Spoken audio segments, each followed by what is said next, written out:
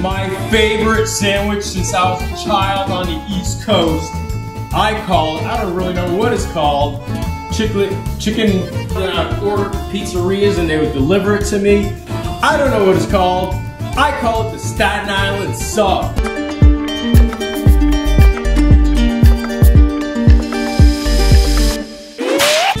Did you ever have one of these loaves of Italian bread? Let's go ahead and cut it. It's a little crusty. After we're done and making breadcrumbs out of it. Because what we're gonna do is we're gonna have chicken cutlets and we're gonna pound them so thin like a cold cut. And as we do that, we're gonna egg wash them and then we're gonna dredge them in these delicious oven roasted breadcrumbs that we're gonna create out of this somewhat stale Italian bread. Let's begin. Hey, shut up your face! I'm setting my oven to 375 degrees. Some nice organic extra virgin olive oil.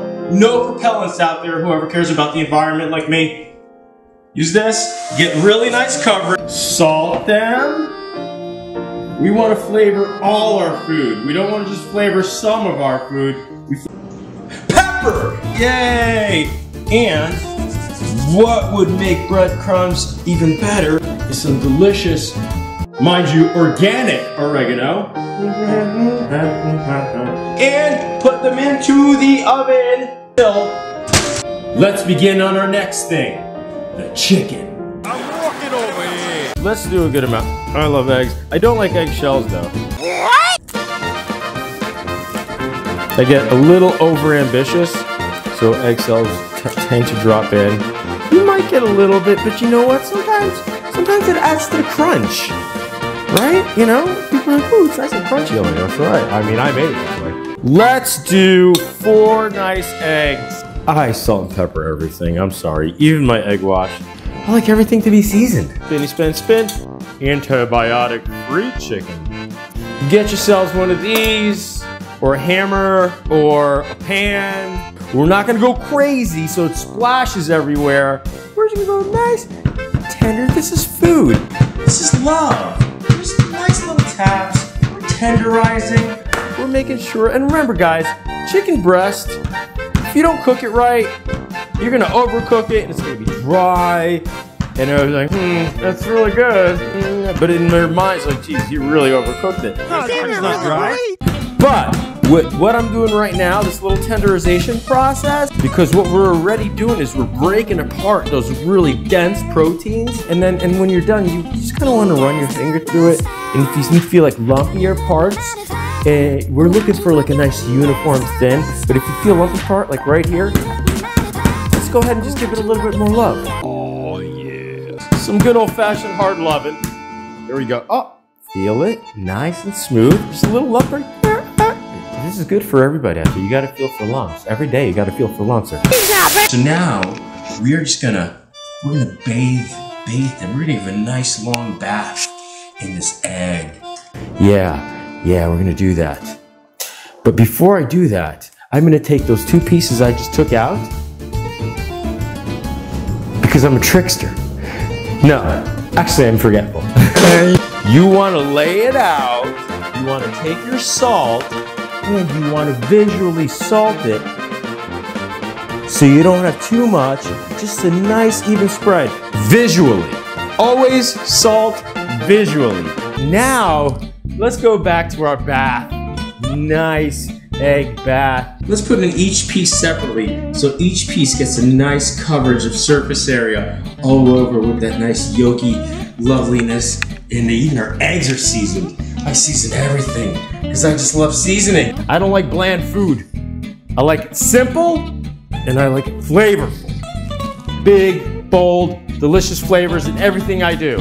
Otherwise, I can go in the corner and eat some Amazon cardboard boxes. I'm walking over here. And that's it. We're gonna put this, smoosh it in. That feels so good. Oh. Our bread looks like this. Everybody get a good look. Hard, crusty. That's been seasoned. You know me, I love to kiss. I love to kiss. Kiss! Watch the other episodes. You'll know what I'm talking about. Of course. There we go. Get in there. Right onto that sheet that we baked them on. But we're gonna fill up nice. We're not gonna be stingy here because we're kind of frying a little bit, I guess you would say. So it's just a good coverage. I don't see any stainless steel showing. And I got this nifty little thermometer here. And if you, 300, 329, perfect. We don't want it to go over 350, 375, 358, 353, 360, beautiful. Let's start with 3 here. So we're gonna dredge one side, flippy, get enough over there. Here's a nice one. So let's just kind of do the 3 at once. Over here, over here, over here. There's 2. Dredge, dredge, dredge. Nice Italian breadcrumbs. Away from us, not towards our faces. Away from our beautiful, precious faces. Boom, boom. Beauty. Squish some of that dredge in there. Oh, I see a little naked part. We don't like naked chicken. Dress it up. You don't want to go outside naked, do you? Ready? No pink? It's so thin. So I have this nice wire rack to let all that oil drain. Nice, nice. Oh, yeah. Some nice onions, thin as paper slices. Will some of you guys support me already so I can get a sharp knife?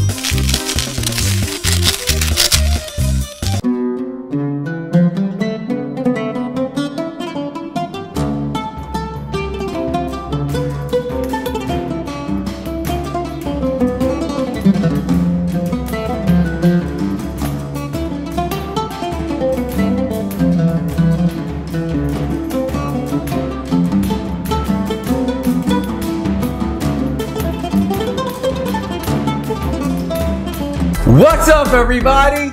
Thank you so much for joining us for this next episode. What's up, Talon? Hello. Hello. So, do you know what this is and the sentimental value it holds in my heart? Do you know what this is? It looks like a sub. It looks like a sub, so you're on the right track. But let me tell you, it's no ordinary sub. I grew up with this sub. I even named it the Staten Island Sub. A lot of love goes into it. A lot more love than just throwing some cold cuts together. So, I want you to try it and tell me what you think. Because when I was a kid, it was my favorite thing ever. It's gonna be a mess. I don't have any napkins, but we'll worry about that later. You ready? Yeah. I want to hear what you think about it. Try to get some chicken in it. If you can hold it together. Well, memories coming back. What do you think? It's actually really good. It brings back memories of pizzerias and bagel shops on every corner. I'm originally an East Coaster, and most of them had different subs, different hoagies, meatball subs, and then there was this, the chicken cutlet sub, aka the Staten Island Sub. And here I am bringing it to y'all all around the world. It's simple, it's delicious. You don't have to make your own breadcrumbs. You can just buy them in a store. Just go get some Italian breadcrumbs or even Italian panko breadcrumbs would be great. But use everything I use to make it legit. You like it? It's good. Talk to the people, tell them. Besides, good. I want you to use at least one more adjective besides the word good. Okay, this food was amazing. I can definitely taste the mixture of the lettuce, the chicken, and onions. Do you like the breading on the chicken? Yeah, I was about to say this. But the breading has to take the dub. It's the best. Sweet. I appreciate that.